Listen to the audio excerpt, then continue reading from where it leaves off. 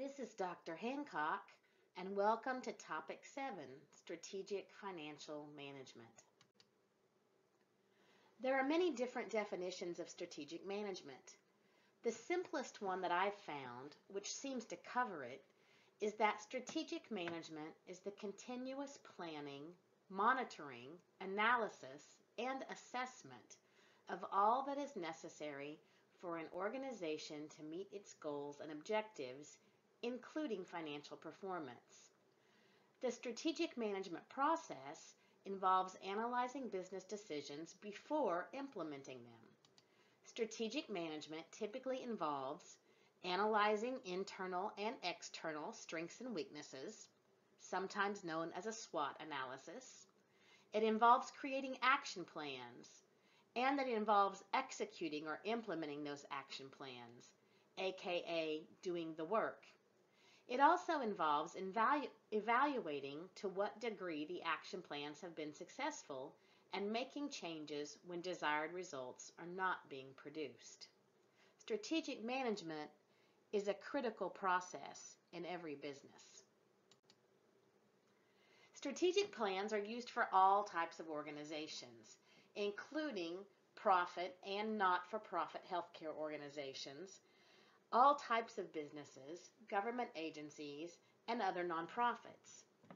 If the organization is a business, its strategy should be able to answer these three questions. 1. Who should the organization target as customers, and who should they not? Number 2. What should the organization offer these customers, and what should they not? And 3. What is the most efficient way to do this? The questions seem very simple, don't they? But the answers can be quite complicated to come up with, because it really is defining who is your target market, who can you serve, how will you serve those people, and what is the most efficient way to do that so that you can provide good quality service and also still maintain a financial positive margin. It's not easy. Providing outstanding customer service is, or at least it should be, at the heart of any business's mission statement. However, many organizations fail to recognize that the path leading them there is by focusing on the happiness of internal customers first. Now you might be asking yourself, what exactly is an internal customer? People tend to think of customers as only being external to the business. In healthcare, it's usually the patient, the individuals who purchase products or services from the business. While internal customers may not necessarily buy anything, each customer group has a substantial impact on the success of the business. To understand their particular significance, it's important to define what each customer type is and how they contribute. So who is an external customer? That's the easy one. We usually know them as patients or consumers. External customers are essential to any business. They provide the revenue stream that the company needs to survive. Satisfied external customers are often loyal and make repeat purchases. They're also likely to refer your business to other people that they know. In healthcare, our patients and our payers are the primary external customers. We also have external customers that are people just generally in the community or the public at large, and other agencies and organizations who might benefit from our services. An internal customer is any member of the organization who relies upon the assistance of another colleague to fulfill their job duties. That includes every employee and department of any business, from human resources to finance, from sales to customer service, from custodians to the CEO, from vendors to distributors, and all the way up to the president or CEO of the company.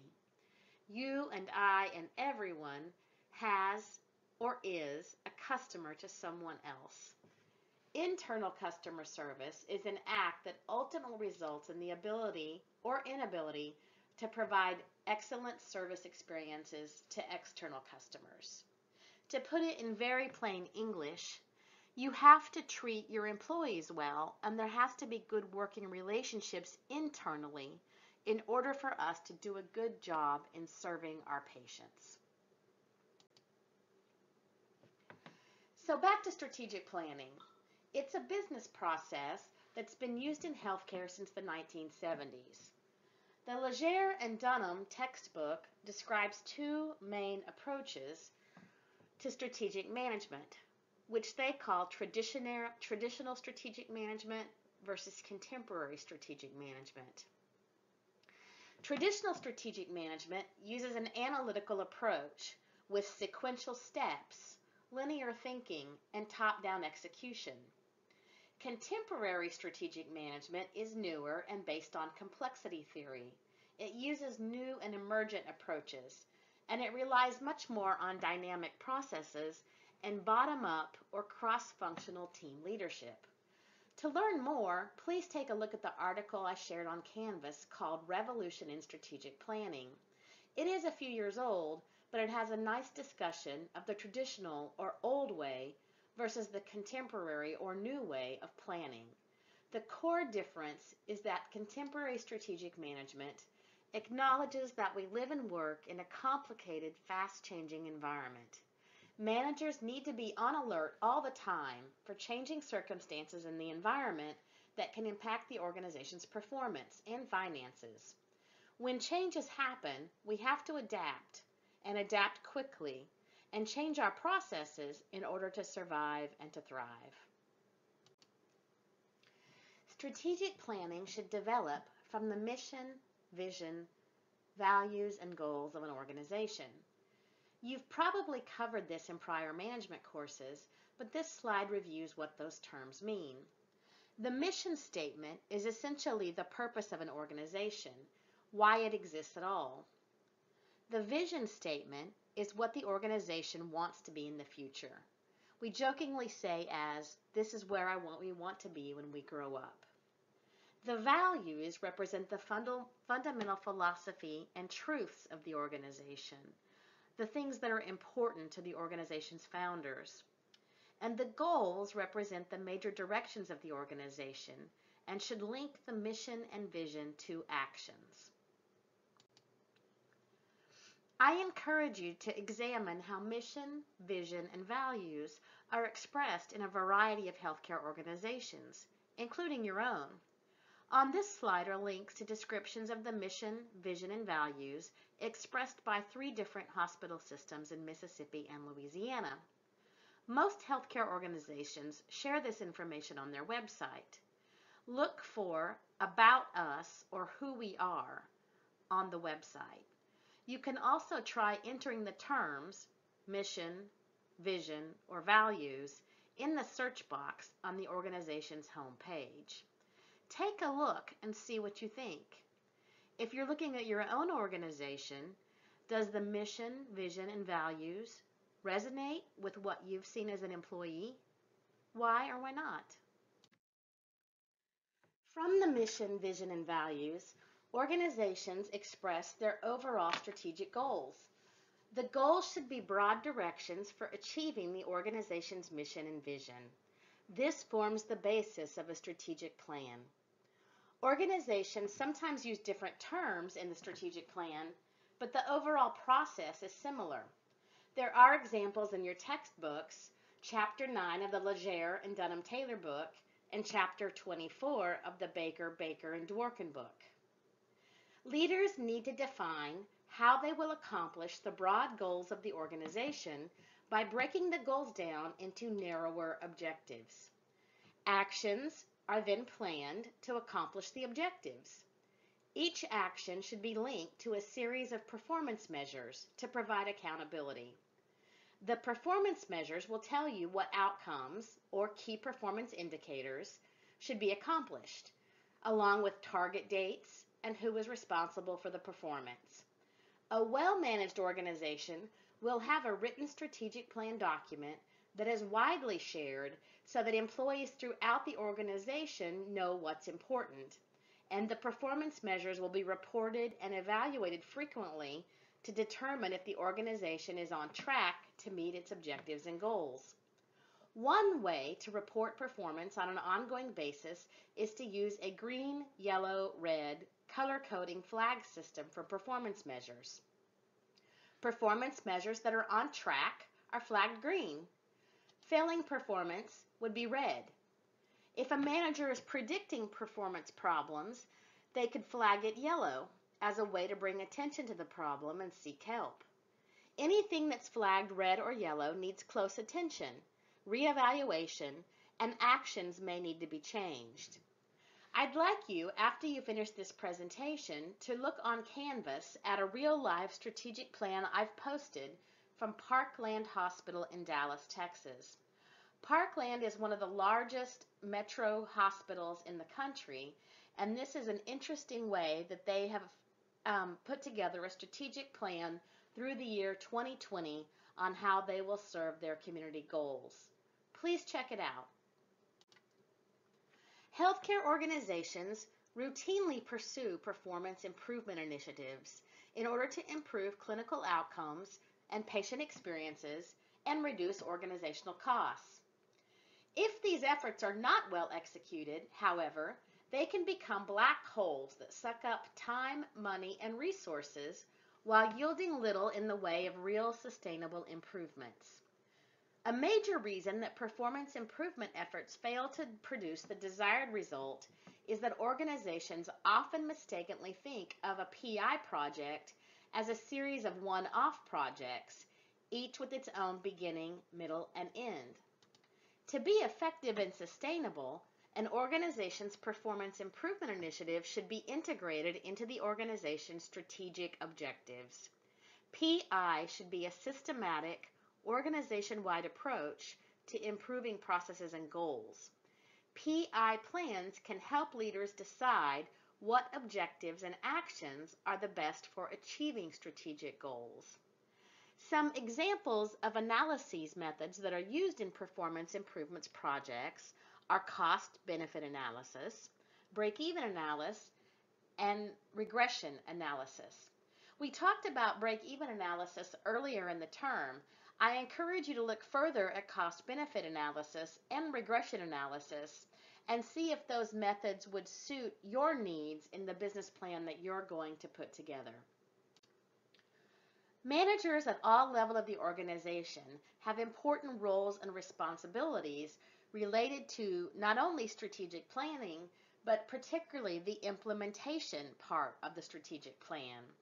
It's the manager's role to cultivate a positive culture of performance excellence and a reward system. The manager should always uphold the organization's value system, both in words and in actions. The manager should maintain systems that focus on the business of patient care.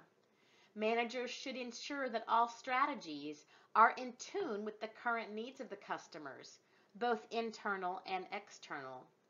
And finally, managers should maintain the system by ensuring that any issues or problems are noted quickly and senior leaders are made aware before any issues escalate.